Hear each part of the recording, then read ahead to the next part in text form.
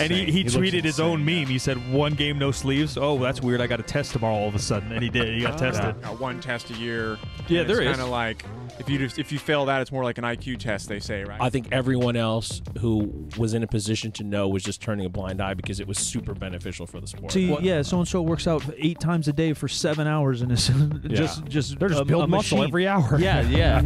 Gossip Boys, Topic Thunder. Soon to be, maybe, thick and creamy episodes on the way, too. We're thinking about a food show. I got to bring that special drink that I'm not going to talk about. I know, we got to line them up and get it all rocking and rolling. Wait, what kind of special? Yeah, it looks special liquid. It looks sus. No, it looks disgusting. We're back again. New topics. Be sure to give a subscription, thumbs up, share this with your friends. Dean Sidoris, Captain of Kilos, the one and only Jim McD, 3sp.co, and Kevlar Kai, the sickest FPS player this side of the Mississippi. Wow. If you don't know FPS, Google it. Yeah, he Nerd uses aimbot. Oh, he does. He's a cheater. He's a cheater. I do cheat. Topic we were actually just talking about over here, pre-recording, that's popped in my mind is, in our niche of fitness, powerlifting, bodybuilding, CrossFit's actually a hot topic right now. They were talking about steroid use in the games and how that just kind of gets shuffled under the rug by the organization, which I've said for years. Yeah. But in our sports, in our niche of YouTube, etc., steroids, I feel like, have gotten more accepted. People just kind of, whether they turn an eye, whether we want to talk about legitimacy in a sport, morals of it, or just general view on the thing. But you talk about real sports, you talk about baseball, football, basketball, whatever, and sorry, powerlifters, not a real sport. Not a real sport. It's a hobby. Yeah, you guys kind of matter. Organized hobby. And then it's still noted as like the devil, right? If you use steroids and you're in the NFL, you're a fucking cheater, you're a fucking this and that. Mm-hmm. What about the average gym goer? How many? I bet you the large percentage of steroids use is used by the average gym bro that's trying to get chicks or just trying to look better, read it in a magazine. Why is there such a separated view or moral on steroids from topic to topic? Like, that makes no sense to me, right? Like, if someone does cocaine, whether it's Tom Cruise, Michael Jordan, or one of us, it's all kind of be like, that's not so cool. Like, oh yeah, my buddy, he does coke. Yeah, like, yeah. Like, it's all kind of looked at a little bit. Okay, yeah. Oh, I was thinking. I think it looks a little bit negative, regardless of who it is. Oh, I don't. I mean, it depends. I don't know. It depends where you are. Maybe that's just me then too. But drugs for me, regular like recreational drugs or hard drugs for me. It looks the same no matter who does it, right? Michael Jordan's on heroin, Tom Cruise is on heroin, Dean does heroin. You're like, no, that's pretty lame. At least what I think. Yeah. But steroids, depending on who does it, the view is so different. Is it because of the potential like advantage, physical advantage in sport? You want it to be like you want to see an even playing field when it's just someone doing it recreationally. It just doesn't matter as much. Maybe. I don't know. I think there's such an emotional attachment on the sports side of it. Like, I don't know why. I mean, I could see why. Yeah, I could see why. Like Mark Mcguire and like all that stuff, and then whoever came out with the book, I forget. I always forget. The Balco book. Talking about the Game of Shadows. That one. Was it? Yeah. Yeah. That.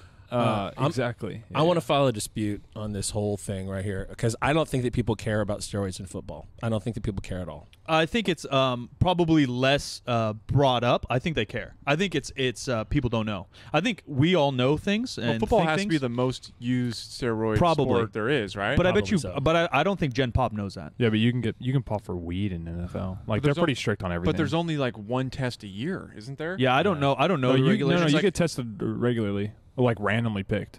Really? Like, yeah, if they look at you, and they're like, hey, like, that was the joke this week. Myles Garrett, defensive end for the Cleveland Browns, he played his first game with no sleeves, and he's fucking jacked. Yeah, he looks insane. And he tweeted his own meme. Yeah. He said, 1 game, no sleeves. Oh, that's weird. I got a test tomorrow all of a sudden. And he did. He got tested. Yeah. No, because it does work like that. Yeah. Literally, just in baseball, I had a buddy, like, he was a pitcher, and he just gained a lot of size over the offseason. He just got huge. He learned how to lift and like stuff like that. And they came in literally first day. They go, Justin? He's like, yeah. They're like, come back here. We literally have a test for you. Like, on the spot. It's not like oh, sweet, yeah, man. Like, glad to see you. Okay, maybe this could help us out. You know, like, no, it's like no. You're about to pop. We know you are. I thought with see, this is where I don't really know the truth here, but I thought always football was like always this like saying that goes around that they got one test a year. Yeah, there is kind of like. if you fail that, it's more like an IQ test, they say, right? Yeah, like, yeah. You know that what day the test is before the season starts. Like everybody's kind of gets clean around then it's kind of fair game. I don't know the intricacies of testing in any pro sport, and I don't know if any of us do. Kyle obviously has a good experience baseball wise, but until you're in the locker room, right? Like who knows what's going on with the Cleveland Browns and who's do the testing, who's not doing the testing, right? Yeah. But I do think football has, I don't know if the right term's an advantage, but lifting has always been tied to football forever, right? And same thing with the power clean in the gym, like, steroids are tied to lifting, and so I know firsthand a lot of buddies that played high school football and they were very decent, and so they hopped on steroids to get just above decent, and so that culture is a part of it, I think, and maybe that spread. But I think, Jim, we're just too into the niche that we all kind of know or assume that something's going on with football because your body can't look that way and take that kind of beating and feel good. But I don't know if Gen Pop does. I don't know, because that's where we were with baseball, though. Yeah. You know, back in the home run sort of derby era there, where everyone was chasing records. early 2000s. Mcguire, right? Sosa, and then Barry Bonds. I think that people were. I think Gen Pop was naive, and I think that. I think everyone else who was in a position to know was just turning a blind eye because it was super beneficial for the sport. Well, I think It was the most popular sport's probably ever been. Yeah, I think you say similar thing for CrossFit. If you've been in fitness and powerlifting and bodybuilding, just feel a little dirtier than CrossFit, and a lot of people It's almost expected. A lot of people found lifting through CrossFit. So it's their first introduction to the barbell. Yeah. Where if you're in this nitty gritty of lifting, we've always kind of said like, yeah, man, like what they put their body through and how they look for the amount of aerobic exercise they're doing, you can't keep that amount of muscle. It's just not possible for a lot of these athletes that I've seen. Like it's literally physiologically not possible. So we knew, but people in the CrossFit community probably didn't. Oh no! Like, no, they would watch like, oh, they're on TNT today. I'm gonna watch them. So and so, so and so works out 8 times a day for 7 hours and is just they're just building muscle every hour. Yeah. Eats only fucking pistachios and kale they're chips. Vegan. Like, oh, like damn. that. So, but for us, and I think NFL is kind of like that, but different, where we just have niches. But I still don't understand why things are accepted sometimes, but they're not accepted others. It's a good question. Because it's not cheating. Because it's against the rules and everything you do. Besides some powerlifting feds, I think don't even mention it. But even test. IFBB, which is the high level bodybuilders, which are clearly taking some kind of performance enhancing drugs, on their website it says they drug test. Yeah. Well, what are they testing for? And I think it says. Well, yeah, I don't know what their actual protocol is, but their website says they test for performance-enhancing drugs. Yeah. Well, after all those steroid scandals in baseball and all of those guys who were popular in the steroid era, all of the hullabaloo around that, there's fucking congressional investigations and all this shit. A couple of years ago, the main sponsor of the playoffs and the World Series was a TRT company. Yeah, love it. You know, and that, I think that TRT has had an impact. A lot of people who didn't know about steroids before, are kind of like, oh well, if your doctor says that's true, then it's probably okay. Yeah, but how many men are there in the stadium that see that and they go, oh shit, I might need to take that? You know what I mean? Like, is that a legitimate sponsorship, or is that like, oh, they're a sponsor of the MLB, so fuck them? Like, there's guys taking TRT. Is that what you're saying? No, I think Jim's saying that warmed up the pool for everybody to hop in. Yeah, kind of. Because when did they start sponsoring them? I think it was about 3 years ago that it was a big push all the time. It's not going on right now. World Series starts in a couple days, or tomorrow, as a matter of fact. So we'll see who advertises on it then. But somebody had a major sponsorship deal like 2 or 3 years ago, and it was fucking every single game, like 6 times a game. You would see this commercial. I think people are learning. I mean, TRT is somewhat. I mean, it's not new, but it kind of is new. No, it's way more common now. Yeah, they're talked about. Yeah, it's also weird too that it used to be, advertised to women, not testosterone, obviously, but like hormone therapy, menopause-y things. Menopause, whatever, and then they found out that was not the best thing, like from a health perspective, not the best thing for women, and now it's become the best thing for men. Yeah, it's just like a funny thing when someone pops now. I feel like where like Lance Armstrong popped or Barry Bonds. There's a movie about it. They're fucking demons. People thought, like there's like protests saying how shitty humans they are.